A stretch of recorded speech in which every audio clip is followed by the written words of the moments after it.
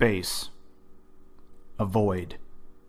The sheer absence of matter creating a vacuum due to a very, very, very, very low pressure environment. So we're told. However, we're also told that NASA successfully landed 12 men on the moon because its spacecrafts and spacesuits were able to withstand such a low pressure environment. Hello again, this is Paul on the Plane. Welcome to episode 3 here in our third season of Faking Space and our continuing analysis of the photos, videos, and information given to us by the world space agencies, showing conclusively their stories just don't add up. In this episode, Mr. Scott Henderson and I will explore what we're told by NASA about the lack of air pressure in so-called space, and analyze whether its own equipment, such as the Apollo lunar module and the astronaut spacesuits, would actually survive. Mr. Henderson has invested more than 10,000 hours into researching the claims made by NASA as it relates to the Apollo program. So let's see if you come to the same conclusions we have.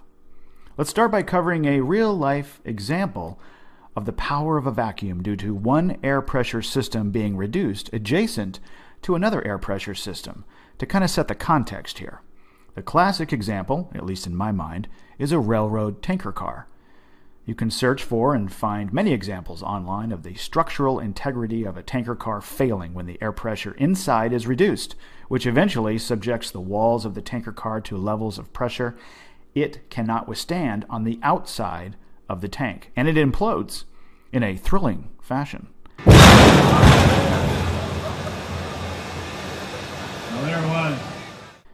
Some tanker cars are made of aluminum, some are made of steel, and they fail rather dramatically when the air pressure inside is reduced to a point where the air pressure inside the tank is not strong enough to withhold the force of the air pressure pushing against the outside of the tank. The key to grasping this is understanding what I refer to as back pressure, or the lack thereof. Let me illustrate further. In an episode of the popular science show, Mythbusters, Adam and Jamie collapsed a steel train tanker car by lowering the air pressure inside the tank down to 3.4 pounds per square inch, or psi, meaning they had increased the outside pressure pushing against the walls of the tanker to 11.3 psi, which equates to about 1,600 pounds per square foot of external pressure over the entire outside of the tank. Now, those numbers are derived from the fact that at sea level, we experience approximately 14.7 psi. So before some of the air was vacuumed out of the tanker car, there was approximately 14.7 psi pushing on both the inside and the outside of the tank. But as the air pressure was reduced inside to 3.4 psi, about a 75% vacuum, that meant there was a difference, or negative pressure as some call it, of 11.3 pounds per square inch, which equates to more than 8 tons per square meter crushing into the tank externally on all sides, and it simply could not withstand it. And bam! Did you know that 14.7 psi equates to approximately 10 tons of force for every square meter? But, you may ask, how do we survive as humans with such a force applied externally to our bodies in all directions? Well, it's simple.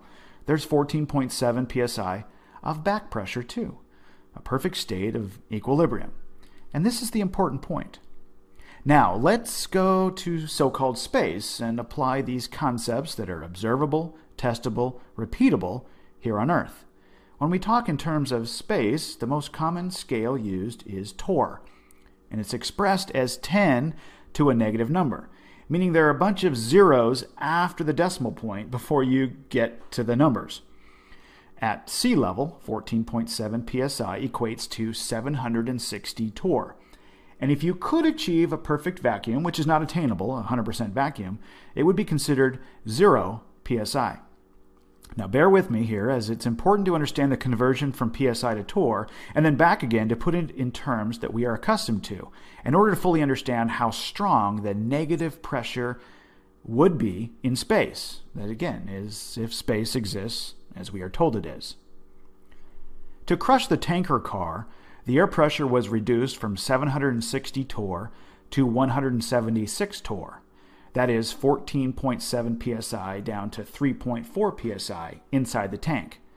The Kármán line, as it is called, is considered to be the boundary into outer space from Earth, and it exists at approximately 62 miles or 100 kilometers above the surface of the Earth. At this altitude, we are told the air pressure is 10 to the negative 3 torr. That equals just 0.000002 psi. Up to the Kármán line, the environment there is classified as a quote-unquote low vacuum. So, if we were in a capsule of sorts at 62 miles above the surface of the Earth, we are told that the air pressure being applied to the outside of the capsule is down to just 0.000002 psi. But the pressure inside the capsule, if we took off from sea level, like most rockets do, would again be 10 tons per square meter. How do you think the capsule we are in would be able to withstand 10 tons of pressure per square meter on the inside of the capsule walls trying to get out with just 0.000002 psi of back pressure? Do you see where I'm going with this? And this is only at 62 miles above the Earth. From 10 to the negative 3 torr to 10 to the negative 9 torr is classified as a quote-unquote high vacuum. And the scale is not linear, it's exponential or even logarithmic.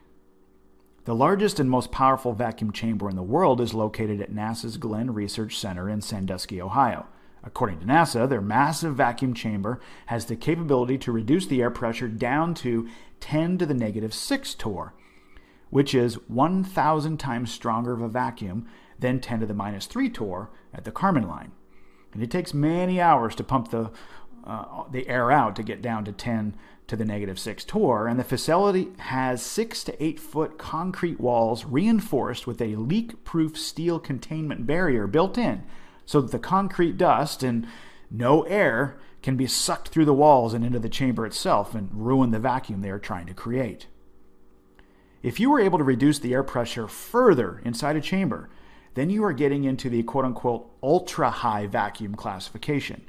This is 10 to the negative 9 torr and above, which is approaching the level of vacuum we are told exists on the surface of the moon, which is an astonishing 10 to the negative 11 torr, which is the numbers 100 million times stronger of a vacuum than the Kármán line. Now, those numbers were given, but perhaps those are just estimates, since we've never been there and can't simulate that here on Earth. Some interesting notes about the Glenn Research Facility, which we are told is able to simulate 10 to the minus 6 torr, still 100,000 times weaker than the surface of the moon, was built in 1969, the same year Apollo 11 allegedly achieved putting 2 men on the surface of the moon. But if you really dig to find out when the world's largest vacuum chamber was first opened, you'll find out it was actually in October 1969, 3 months after Neil and Buzz allegedly walked on the moon. And even then, we are told the vacuum on the surface of the moon is 100,000 times stronger than what even NASA's best vacuum chamber could achieve. Once you reach even the quote-unquote high vacuum classification, this is what we are told the Glenn Research Facility can achieve, 10 to the negative 6 torr. You need vacuum seals like these. On the left, which are metal and comprised of one-time use materials. They are needed to seal in a high vacuum area. On the right are the helmets seals of the Apollo missions. The latch fits in the groove for easy installation. The connection does not have the capability to compress the seal and logically would not function even in a low vacuum. The gloves of the spacesuits have a similar type for an easy connection. The surface of the seals must also be virtually perfectly clean and free of foreign materials for the seal to even be effective, or it will fail under such a low-pressure environment. The Apollo astronauts using the same suits covered in dirt for 3 EVAs, it would be impossible for the suits to work and reseal multiple times. The same is true for the hatch for the lunar module, as they had to crawl through, dragging dust and dirt with them. The door seals would not be functional. The LEM could not be pressurized after re-entry. In this image here on the left are examples of seals used to, again, contain a vacuum. On the right is Neil Armstrong's glove. The connection that holds the glove to the suit are just like a door latch that pushes out into a channel. They do not compress the seal between the metal. This design is for an easier way of putting the suit on and off during practice, and of course, simulations. This connection, however, would not even hold a small amount of pressure. The fact that the LEM did not have an airlock means that any container within the craft had to be designed to withstand the vacuum of space, which we are told, again, was 10 to the negative 11 torr. This is a complete error in simulation, NASA. The food pouches would explode as the aircraft depressurized, as well as the urine bags and feces in the jettison bag.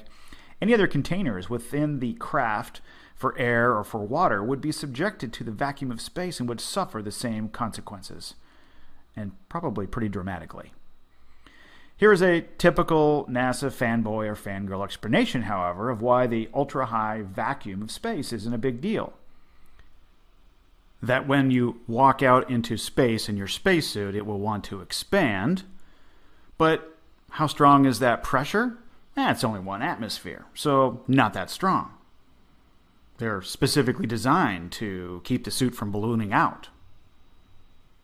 And that, folks, is where the deception lies. This is the type of statement that NASA gives when describing the vacuum of space. NASA tells us that the air pressure on the surface of the moon is 10 to the negative 11 torr, however.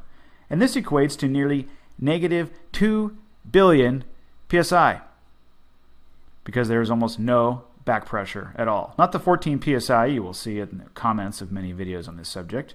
Do the conversion yourself, people. 10 to the negative 11 torr equates to negative pressure of 131 million atmospheres. To further illustrate this point, I corresponded with a company who specializes in vacuum lifting after seeing one of their promo videos. The representative who emailed me back stated that they can achieve 25 tons of lift by creating roughly an 80% vacuum, 165 torr, between their lifting pads and the massive pipe here as an example. That is near the level of vacuum achieved that collapses train tanker cars.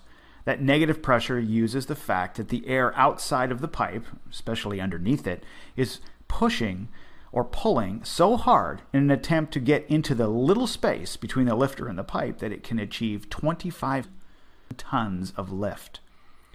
Are you starting to understand the amount of force that the inside of the spacesuits and spacecrafts that NASA built would have to withstand to maintain integrity? One final point. Have you heard of the Apollo rock box? It's an aluminum case that the rock samples the Apollo astronauts collected on the moon were stored in for the trip home and to be opened here on Earth. We are told that the lunar atmosphere was preserved inside this aluminum box. Again, 10 to the negative 11 torr. I guess these rock boxes are stronger than steel tanker cars and stronger than the Glenn Research Facility walls by hundreds of thousands of times. And if you think the lunar module, made of a few layers of aluminum, is stronger than the Glenn Research Center vacuum chamber, and if you think the Apollo spacesuits remain flexible at 10 to the negative 11 torr and is stronger than this building, 100,000 times stronger it would have to be, then you've been successfully indoctrinated. The only thing NASA has sent to space, people, is your imagination. On behalf of Scott Henderson, this has been Paul on the Plane. Thanks for watching. We can do this, and we need to do this because this is it. This is it, okay? This is it. There are probably lots of other nice planets out there that we're going to find, but they're going to be really far away and out of reach. We can't even go to the moon, for God's sake. This is it. So let's deal with this one first before we start thinking we can go running off somewhere else.